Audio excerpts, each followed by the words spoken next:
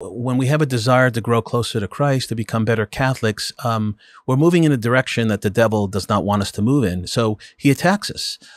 He infiltrates our sense of love and connection with God. He tempts us. There's all kinds of things and tricks that the devil uses to pull us away from God. I know that you're just running a Ray of Hope. We're often attacked when we're doing good work. Things have, our equipment fails, and things don't work out. I mean, it's a barrage of events, and we've gotten to the point now we kind of almost anticipate the devil or the demonic to show up.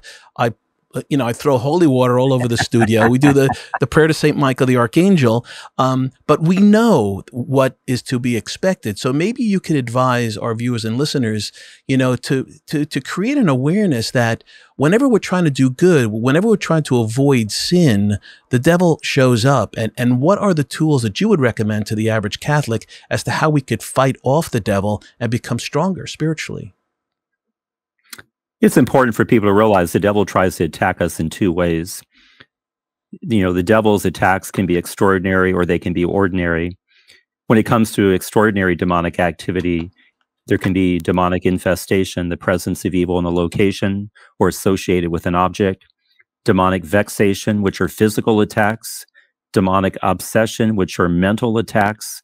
The devil's literally trying to get inside of someone's head, and then demonic possession, whereby the devil or one of his demons would take control of a person's body, treating that body as if it were its own. For example, using the person's mouth to speak, their eyes to see, their ears to hear. Most people don't ever have to worry about extraordinary demonic activity, but people do need to understand how the devil tries to trip us up in the ordinary circumstances of our daily lives. And when it comes to the ordinary demonic activity, I like to believe that he has a 4-stage plan of attack. The words all begin with the letter D. It begins with deception. It leads to division, which leads to diversion, which leads to discouragement. So deception, the devil wants us to buy into his lies. And when we buy into the lies of the devil, God would want us to repent. But when we don't repent, it leads to division. We find our lives broken and shattered. And when we're broken and shattered, God would want us to repent. But when we don't repent, it leads to diversion. We look for a substitute for God. We recognize that we are empty on the inside. People may turn to addictive behavior. You think of drugs or alcohol, pornography. People want to fill that emptiness inside of themselves and thinking that that's going to make them whole and complete. But ultimately, only God can do that. So when people have traveled through deception, which has led to division, which has led to diversion, they finally arrive at discouragement. And I believe there are far many people today that are discouraged than they are depressed, because people have lost a sense of meaning and purpose and direction in their lives.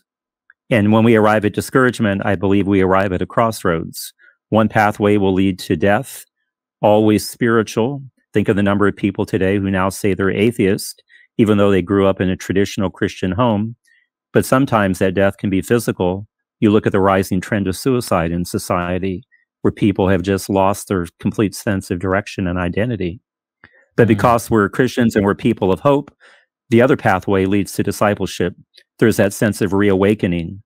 I think of John Paul II's, call for the new evangelization, where people need to wake up to the importance of God in their life and begin to foster that relationship again. People need to realize that God is always ready to welcome us back. We think of the story of the prodigal son. Right. When the prodigal son returns to the father and says, I've sinned against heaven and I've sinned against you. I no longer deserve to be called your son. Treat me as you would a hired hand.